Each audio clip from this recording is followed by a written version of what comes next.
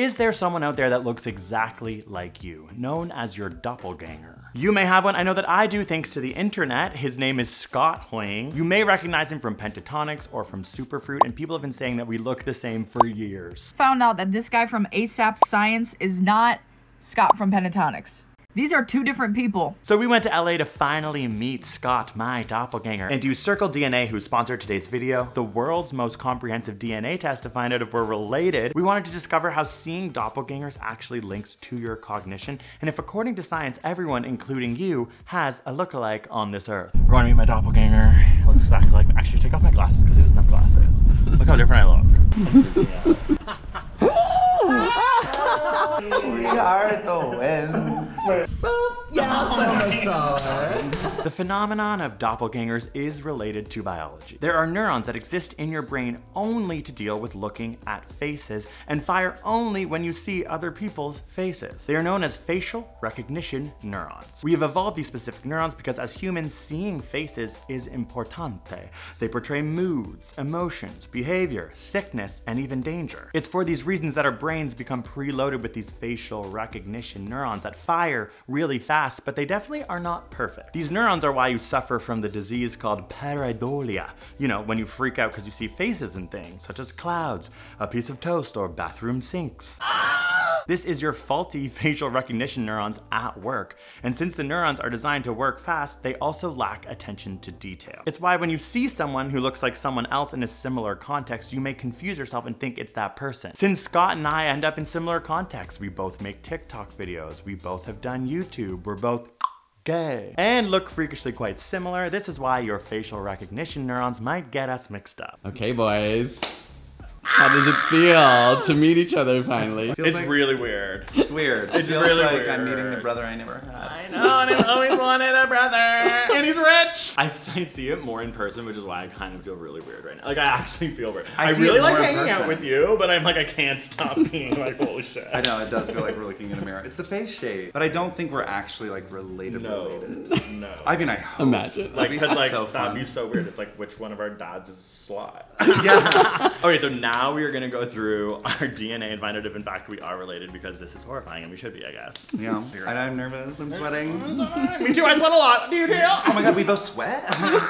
Before we get to whether Scott and I are related, it's important to understand that seeing doppelgangers actually relates to your consciousness and your cognition for this reason. You are constantly seeing faces all day, at home, on social media, looking at TikTok, and your brain matches these faces to an identity without you even having to think about it. It turns out that a lot of your consciousness is based on predictions that your brain has made based on prior context. And our senses are there to back up what your brain has already predicted. You put a beer glass down and turn around. Your brain predicts that the beer glass is still there. So when you turn back around, your sight is just backing up what your brain has already predicted. A beer glass on the table where you left it. When you are subscribed to Scott on TikTok, your brain predicts, based on context, that you could see Scott. But then all of a sudden you see a similar looking white gay guy talking to you down the barrel of the camera, and your brain predicts, oh wait, that must be Scott. But yoo-hoo, 'twas me. Your brain was actually tricked into thinking I was Scott. Your brain tricking you is why you left the comment that helps me find my potentially long lost brother, my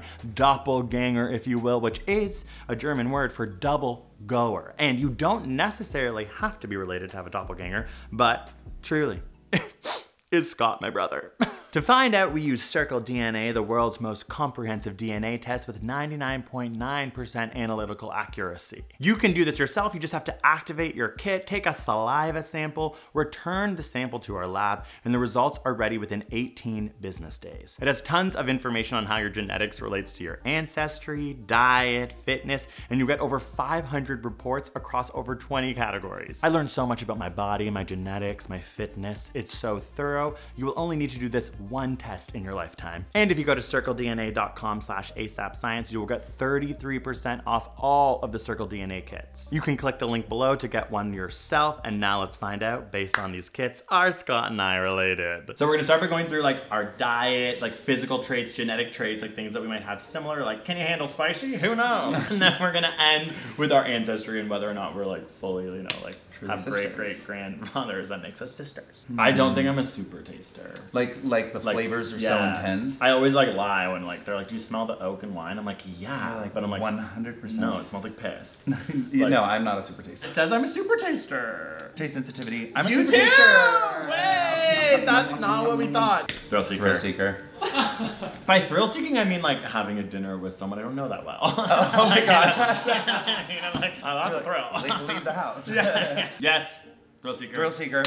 We're so much fun. No, I have horrible appetite control. Actually, I have an issue too at restaurants with food waste. Nothing can be wasted, so I eat. Like if someone's like, "Oh, I'm done," I'm just like, "Eat it all, eat it all, eat it all," and I have such pride when they come. I'm like, "It's gone, the whole table," and I'm gonna throw up in your bathroom later. I have low appetite control. I have low appetite control. Let's go. I don't have an obsession with washing. don't. I'm actually dirty. I'm pretty dirty. My car is gross sometimes. Yeah, I don't have a car, but if I did, you wouldn't want to go I'll in there. spill a full McFlurry on the floor and be like, I'll get it in a couple weeks. Maybe cut that out. Less likely to have an obsession with washing and cleaning. Less likely to have an obsession with washing and cleaning. Am I highly sensitive to spice, or I feel normal? I feel like normal. As a white man, I'm kind of impressed with sometimes. I don't love when things are like super spicy. Yeah. Like my friends will like all just lather in sriracha, and I can do a sriracha moment, but I can't lather in sriracha and then just down it and be like, I'm good to go. I'll be like, damn, this sucks. Okay, what are you for spice? I'm high sensitivity to spice. Oh, I'm normal. Oh, no. Sorry, brother. You're my younger brother all of a sudden. Can't handle the spice. Our skin's similar. Our skin sisters. I don't like my skin. I'm gonna say normal because I just can't say any of the other ones. I'm gonna say normal. My skin age is younger. Mine is younger too. We're babies. We're younger brothers. We're both younger brothers. We have an older brother. I'm gonna say gifted. Wow. I feel like math was easygoing for me compared to everything Oh else. my god, and you still got Grammys on the shelf. Oh my god, well they say musicians in math. Mathematical skills. Oh, that's embarrassing because mine's excellent. Oh my god. Like emotional intelligence, yes, I have that. Like I feel like if I go into a room and there's like, you know, 4 very different people, I can like get on their levels. It's the gay thing. Survival. Oh shit, it's the gay thing. Normal. I'm gonna say like less likely with I feel like I've learned it over time, but I was not an empathy queen growing up. Emo, normal, emotional person, normal. Emo gifted. Whoa. Tell me everything that hurts. I think I'm medium endurance. I'm different physically and mentally. Physically, I feel like I'm pretty good at endurance, but mentally, I'm out. Physical endurance. I really want to say that I'm like medium to high, but then I do remember doing cross country running with like in grade 6 and just being like, "You're still going" to I everyone. know. There's always that kid that's like a mile in front of everyone that's like and he's like talking not to you. sweating. Yeah. So I'm saying medium. I'm gonna say medium too. Yeah. Okay. Okay, I'm really sad because I'm low. Hi! Oh, it lasts forever. Fudge! It says, consider the following. Rowing, skiing, football. I've done none of those. I think I'm low. I think I'm low. Whenever I work out, I'm like, nothing's happening. No, you know when you get inspired and you're like, I'm gonna lift weights and be buff tomorrow. Yeah, And you're like, yeah. I guess I'll start with 90. Yeah. It's like, I get nothing, no results. It says I'm hot. Low. Ah! I'm a jock. Yeah, I'm I run fucking away from the jock. bear, you fight the bear.